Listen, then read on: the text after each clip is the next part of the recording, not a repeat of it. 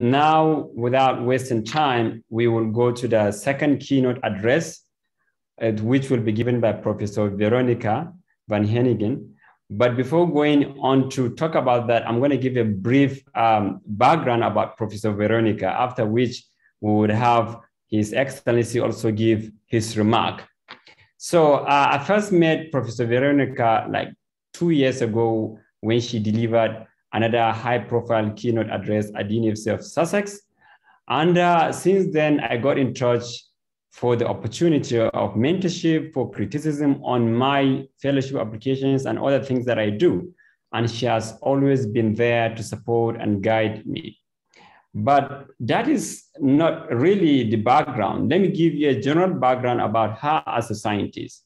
So Professor Veronica studied natural sciences at Cambridge University, followed by Doctor of Philosophy in Oxford. This focused on human gene mapping using somatic cell hybrids. Subsequently, as a postdoctoral researcher and young group leader in the MRC Human Genetics Unit in Edinburgh in the UK, she worked on the early positional cloning of major genes implicated in the developmental eye malformations. Professor Van Hagen's lasting passion for genetics was established while studying under the University of Cambridge Natural Sciences Tripos and during her University of Oxford DPhil.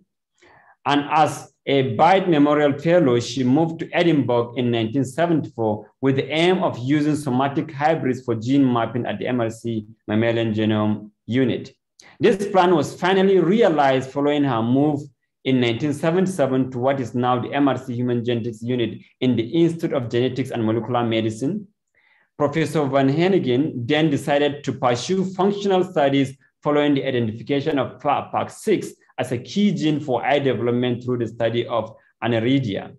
Subsequent projects began with genetic analysis of human disease, but used model systems to explore key principles, such as control of gene expression by distant regulators and why genetic diseases outcomes are so variable.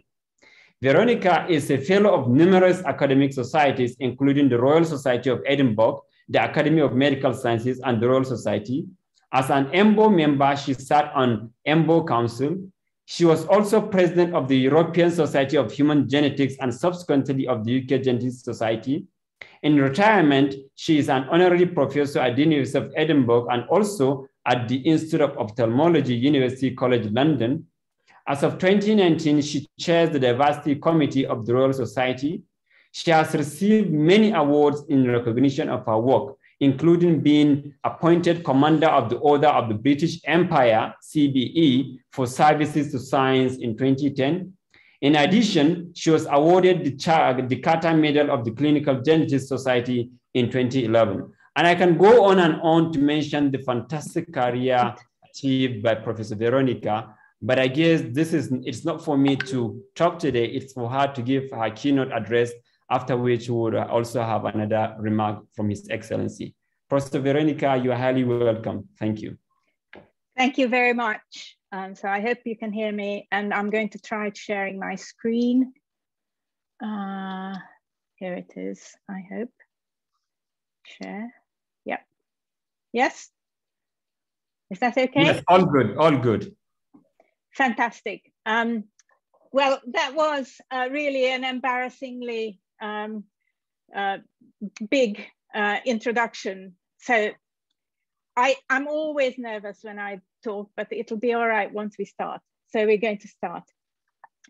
So I'm going to talk about the genetics of disease as lessons for biology, because I think biologists have been using genetics as a tool for a very long time. And you've already just heard from Sir Richard how useful these tools can be in many aspects of life. I will bring in some ideas about diversity. And I'll start by saying that actually biology is a great model for seeing how useful diversity is, because biological systems consist of many, many components which fill different niches, which fulfill different functions and collaborate together. And that is what life is. And that kind of organization is very important for societies as well. So I think the future of science in Africa is absolutely essential, not only for Africa, but for the rest of the world. And therefore it is very important that we all work together to take this initiative that has been started by Mahmoud for setting up the BioRTC. And it's great that there are so many of you involved in this. I have to use this. Yes. Okay. So, so one of the things about systems that are running smoothly is that it's actually quite difficult to understand how they work. And it's when something goes wrong that you begin to have to take to pieces the system. That's to understand the phenotype and start troubleshooting. And in case of genetics, that's searching for genes and their effects and how things have gone wrong in biology. Of course, there are always not only genetic components, but also environmental ones. And we mustn't forget that. Because actually it's the environment that is most easily manipulable in order to improve things. However, I just wanted you to see that my vision for the idea of disease genetics producing biology, understanding of biology, and then vice versa. You can also go from biology to understanding the disease better and to developing disease management and drug development strategies. And so we're going to talk a bit about that. So first of all, let's see, the human genome is huge. There are 6 billion, 6 times 10 to the 9 nucleotides in the human genome. And any 2 genomes of people around the globe are 99% identical. Now, this is of interest when you're thinking about diversity. That still means that there are 6 million differences on average between any 2 individuals. And we have to take that into account. And that is what makes us diverse and different and able to do slightly different things, but with overlapping capabilities and the ability to work together. Obviously, some of this variation has functional consequences, including non-coding variation, because actually the coding component of the genome, as we'll see in a minute, is very small. So that's the component which gets transcribed and translated into amino acids, into proteins. There is no such thing as a disease gene. There are just genes which have functions. And when something goes wrong, there may be an involvement of gene, an association of that variant with the disease process. And if we understand it, then we might be able to do something about the disease. It's also interesting to note that variants which are deleterious in one context may be advantageous in another or at another time. We have to be available to look at genotype-phenotype correlations in order to understand the biology, so that looking at the phenotype, looking at exactly what is happening in your organism at different stages in life is very, very important.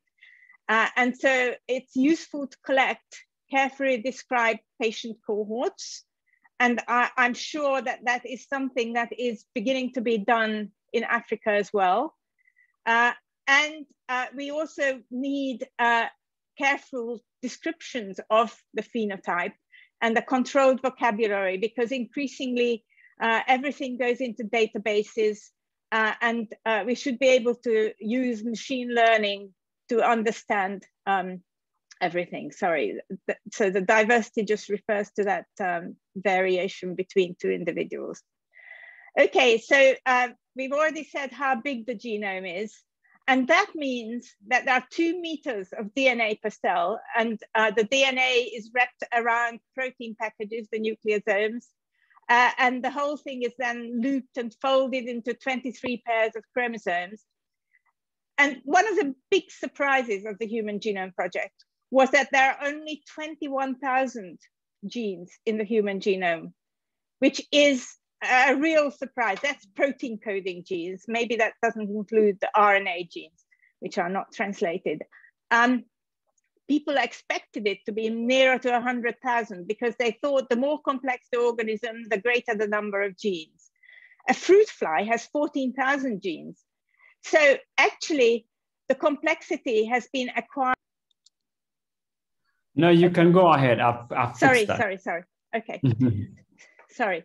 So one of the big, so I use this for a school talk, and it just illustrates how huge the genome is, how long the DNA is, and that every day we each make 3 × 10⁻11 cells in our bodies. That's when we're healthy. And that means that we have to replicate enough DNA to go 3 times between the Earth and the Sun. And you can imagine how fragile that DNA is and how complicated that process is. So we've already said that the coding region is tiny. There are introns and there are variants within introns. And that's the split gene theory that we heard about that was discovered by Sir Richard and some others. And there are other regulatory sequences between the genes and sometimes overlapping, so that there are regulatory sequences for one gene in the introns or in the space between other genes. And there are other non-coding variants as well. But the vast majority of the genome, we don't fully understand. There are repetitive elements, and we don't understand fully what they do, but they are important. And in my view, it would all be lost in evolution if it didn't have some function, if nothing else than to generate further variability as things evolve. So gene function can be perturbed in many different ways. And so there are different kinds of mutations, and we can learn quite a lot about gene function by exploring exactly what types of mutations can cause disease. Some diseases can be caused by different mutations in the same gene. Different diseases can be caused by different mutations in the same gene. And similar diseases can be caused by different mutations in different genes. We've already heard about the interrupted gene, and it is through alternative splicing, really, that we believe that extra complexity has evolved in, for example, higher primates. And you can see big changes even by searching, by database analysis, by sequence analysis, between higher primates and hominids. So the genetics of disease is very well studied. And you will all have heard about Mendelian inheritance, when there are family patterns of inheritance, and they can include autosomal dominant diseases. And I've chosen a few neurological abnormalities to illustrate the talk on this occasion. There are autosomal recessive abnormalities where the 2 parents have to be carrying the variant genes, and the variant genes have to meet up in a child in order for that child to be affected by the disease, whereas autosomal dominant, the parent is affected, and then it can be passed on to 50% of the children. And there are also X-linked abnormalities, and one very well-known set of examples, because there are many, many genes for intellectual disability on the X chromosome, and there are many other X chromosome linked diseases. There are also complex diseases, which are not so obviously clear-cut. There are no clear patterns of family inheritance, but there is familial aggregation of these diseases. So there is a genetic component. And so those are being examined in more detail. Things like autism spectrum disorders, migraine, epilepsy, etc., and some and the number of eye diseases as well. And many of these diseases are the late onset diseases, and so they're also significantly affected by environmental interactions. So I chose primary microcephaly, and this is work done by an erstwhile colleague of mine in Edinburgh, Andrew Jackson, and his group. Beautiful work where they looked at most of these cases are autosomal recessive, and they have identified many of the genes that are implicated, although there are still others yet to be identified. And here,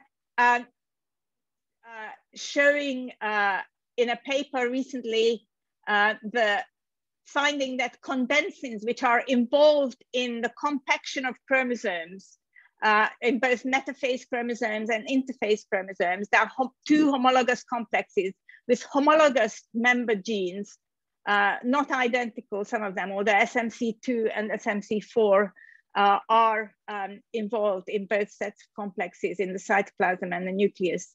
And these genes are really important when fast cell division has to take place in the development of the brain. And if there's something wrong with this mechanism or some other mitotic mechanisms, then the brain doesn't grow properly during development, and microcephaly and intellectual disability ensues. So there are also autosomal dominant neurological diseases, for example, dominant hereditary peripheral neuropathies such as Charcot-Marie Tooth disease. So that's the old-fashioned way of naming a disease after some of the discoverers. Here, it's a peripheral nerve conduction disease, a demyelinating disease. It's progressive, but it's congenital. And it's really a problem. And there are some interesting mechanisms of getting the mutations by unequal crossing over and recurrent generation of deletions and duplications. And very funnily, the most commonly involved gene, PMP22, which is a myelinating gene, gaining an extra copy produces a more severe phenotype than losing a copy of that gene. So there's still a normal copy on the other chromosome. And there are many genes involved in this disease. Now, neurodevelopmental diseases, which almost always involve some degree of intellectual disability, are very, very common. There's a high genetic burden for these. And a huge number of genes have been identified. They're involved in many different mechanisms that are critical for neurological function. And they can be of many different patterns of inheritance. But the amazing thing that has only been discovered in the last few years, 5 years at most, is that a very high proportion of the mutations are actually de novo mutations. And because these diseases are very severe, and the children who are who have this disability are very often are unable to reproduce. These diseases are genetic, but they are not inherited.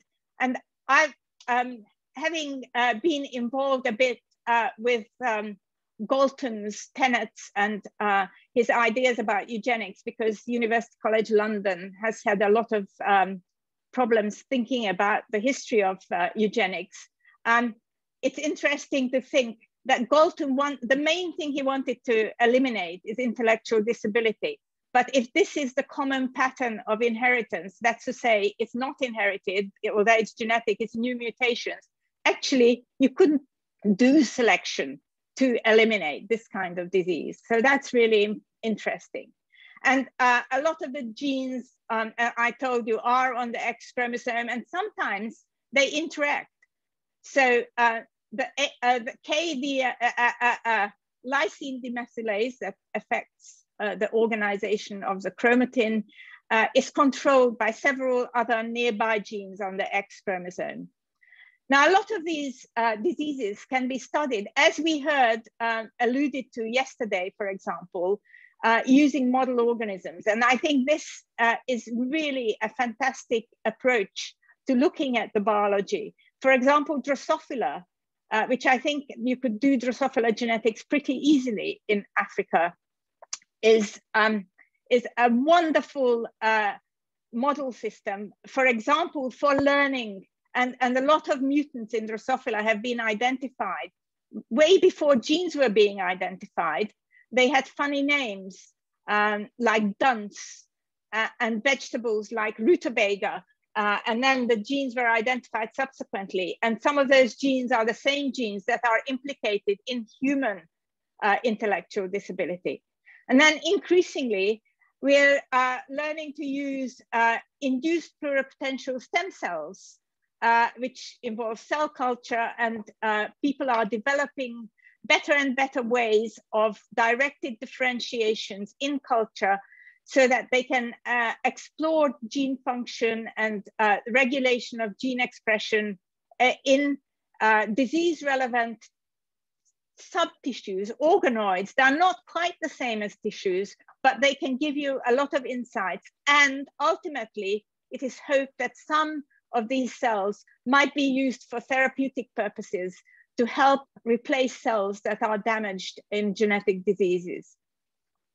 The complex disease associations are now followed by genome-wide disease association studies on very large cohorts. And here, segregation analysis is done on huge cohorts of 100,000 or more individuals. And they produce these Manhattan plots that they look like skyscrapers. And at the bottom, we've got the chromosome numbers here. You can identify the variants that might be segregating with the disease that you're interested in. And I told you that these diseases have many different genes that are implicated in their etiology. And 90% of the variants that people are looking at are actually in the non-coding regions, so that they are really almost certainly regulatory variants. And those are the ones that are also most frequently affected by environmental variation and environmental manipulation, which is good news, because that means that we might be able to do something eventually when we understand the biology about some of these genes, like autism spectrum pathways.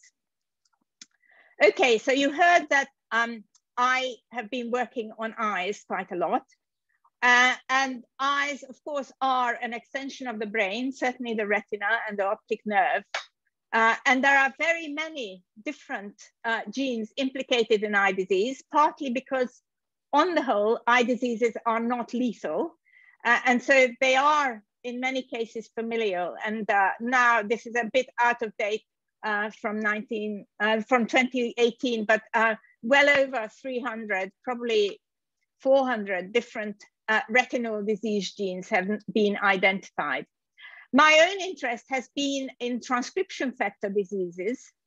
That is serendipitous because we started looking for the gene way before the Genome Project had fully started, the abnormality called aniridia, which is absence of the iris of the eye. This is the iris of the eye. And the genes that are, the main gene that's implicated is PEC6. And then we also started looking at reduced eye size and the absence of eyes, no eyes. So that's microphthalmia and anophthalmia. And two other genes that were identified in our labs with my colleagues are SOX2 and OTX2, but PEC6 is mainly what I'm going to say a little bit about. I'm not sure how I'm doing for time. Anyway, PEC6 is a very ancient gene. It's very highly conserved. And there are many model organisms. And we and others have identified mutations in mice, in zebrafish, in C. elegans, which has no eyes, but it's got a neural system and a sensory system. And it's got PEC6 mutations that are very like some of the PEC6 mutations in human aniridia. And then there's the Drosophila gene, eyeless. which turns out to be PAX6, which was identified after the aniridia gene was found to be PAX6, and it was identified in Walter Gehring's lab. And he did this wacky experiment where he expressed PAX6 either from flies, but also even from mouse and human in funny places in the developing fly, and they generated eyes. So he called it the master eye gene. I think that's a bit of an oversimplification, but it is a very wacky and interesting experiment. And it does show how powerful some of these transcription factors are in inducing pathways that go down a particular path. So the gene, the first thing we did was find out where the gene is expressed. And it's not only in the eye, but also in the brain and then the neural tube, and also, funnily enough, in the pancreas. Nowadays, you wouldn't have to do these experiments because now there are loads and loads of databases which can give you the expression pattern for many, many different genes. So if you identify a new disease gene, we already probably know where it's expressed. Now, one of the interesting experiments that we did, because aniridia was sometimes associated with chromosomal breakpoints quite a long way away from the actual coding region of the gene, was to show that PAX6 has a large region on either side of the gene, which is required for the proper expression of the gene. So we only got proper expression from a PAX6 reporter transgene, a yeast artificial chromosome, if it contained a large amount of DNAs. And that's quite difficult to handle. And here we've put a reporter in instead of the PAX6 gene. So we've got a fluorescent marker showing expression of the gene. And this is classical aniridia. And we learn a lot from the mutational spectrum. It's actually a so-called haploinsufficiency disease, which means that one copy of the gene is not enough. So it segregates as an autosomal dominant. When it segregates, it's not infrequently a new mutation, but from then on, it's passed on as an autosomal dominant. But it's the absence of the function from one copy of the gene that causes classical aniridia. But there are missense mutations, some of which are milder than classical aniridia, and some of them are more severe than classical aniridia. And there are many other ways in which we can perturb the function of PAX6. So here are some very severe missense mutations which have turned up recurrently, and it's only by serendipity that we looked in these individuals who do not have aniridia, but we looked for PAX6 mutations and identified them. And the same mutation arising anew, because it's a very severe mutation and a lot of these individuals, again, don't reproduce. So it tells us that this is a real phenomenon because it's exactly the same mutation that arises repeatedly, causing the severe phenotype. And there is an overlap with some of the milder SOX2 mutations. The very severe SOX2 mutations, again, a haploinsufficiency, are associated with absence of eyes. And very often these children are given artificial eyes because it helps their facial growth by putting in eyes, artificial eyes, and then expanding them and allowing them to look a bit more normal. And the amazing thing about PAX6 and SOX2 is that they interact. They are co-expressed in several places. And the two proteins bind to each other and they work together to regulate a number of enhancers. For example, for the crystalline gene, which is one of the major proteins in the lens, but they also regulate themselves and each other.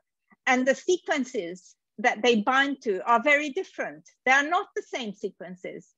They are very specific. And I think that it's the stoichiometry of the PAX6 and SOX2, their ratio in different tissues.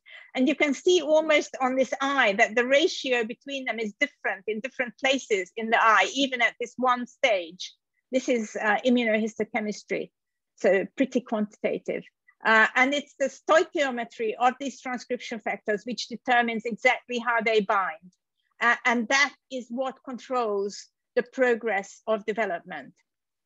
Now, we were very excited when we looked at our cohort. We find the PAX6 mutation in a very high proportion of aniridia patients, but here was one in whom we didn't find it. So my colleagues started to sequence the non-coding region well outside the gene. And they found a single nucleotide change, a new change that was not present in either of the parents of this child, in a region which was a breakpoint region in one of the translocations that could also lead to aniridia. And for other colleagues with whom we had collaborated, collaboration is always fantastic, had shown that this was an autoregulatory region of the PAX6 gene. And we could show transgenesis using enhancers made with the wild type and also separately with the mutant version of the same enhancer region, that this region is responsible for expression of PAX6 in the lens, for example, and the mutation abolishes the ability of PAX6 to be properly expressed in the lens, both in mice and zebrafish transgenics. Finally, we've done some database analysis and hidden Markov modeling to look for new targets of PAX6 around the genome. And I mentioned this partly because I think one of the things that you must develop in Africa is computer savvy ways of looking at things like genomics. And I'm sure you've already got it going. Because there is so much that can be done in this way now. And this process allowed us to predict a number of target genes, which are shown here in the gray boxes. And some of those target genes have subsequently been identified as eye disease genes, and others were already known eye disease genes. And it shows here how we've got a complex network of transcription factors interacting with each other, which are implicated in eye disease mechanisms. So we've got a fantastic way of looking at the genome, learning about biology, and hopefully using that biology to develop ways of treating disease. And I talked about disease studies, but it's equally relevant or even more relevant to things like agriculture and animal genetics and so on. And this was my lab just before, a little while before I retired. And now I'm retired, but I'm still pretty involved in other people's work. And I love mentoring young individuals. So thank you very much. Thank you very much, Professor Veronica. This has been a fantastic presentation. For all the audience over here, this is a summary of over 40 years of scientific research. For me, it just kind of gives this message that you don't just do research and think about getting breakthroughs over a year or 2 years or 30. You could spend your entire scientific career trying to achieve something. You've really done that. Thank you so much for being here. But again, I will now hand over the kind of Zoom discussion to our leader, our father, and mentor, the Honorable Governor of Yobe State, kind of represented by His Excellency, the Deputy Governor of Yobe State, for his remark. Thank you very much. Good afternoon, participants. Thank you, Professor, for the insightful. It's an honor to have a high figure in this meeting. Exceptional and showcase a careful that all scientists are to follow importantly. We are inspired by your commitment to diversify in science as a chair of the Diversity Committee of the Royal Society. Your presence here means a lot to the entire people of Yobe State, Nigeria, and indeed Africa. As you know, Africa has the most remarkable genetic diversity of all continents. Yet there is still so much to be done to uncover the importance of such diversity towards understanding human health and diseases. Thus, we will appreciate any support through you or your networks to initiate initiatives like this laboratory to ensure Africa has the capacity for pursuing research that may have a global implication. Once again, I will thank all the speakers that spare their precious time to grace this symposium. I also thank Dr. Maina and his team training and research in natural science for development in Africa and all other donors worldwide that support this initiative. We look forward to future collaboration and mentorship to our enthusiastic young researchers. Thank you and God bless.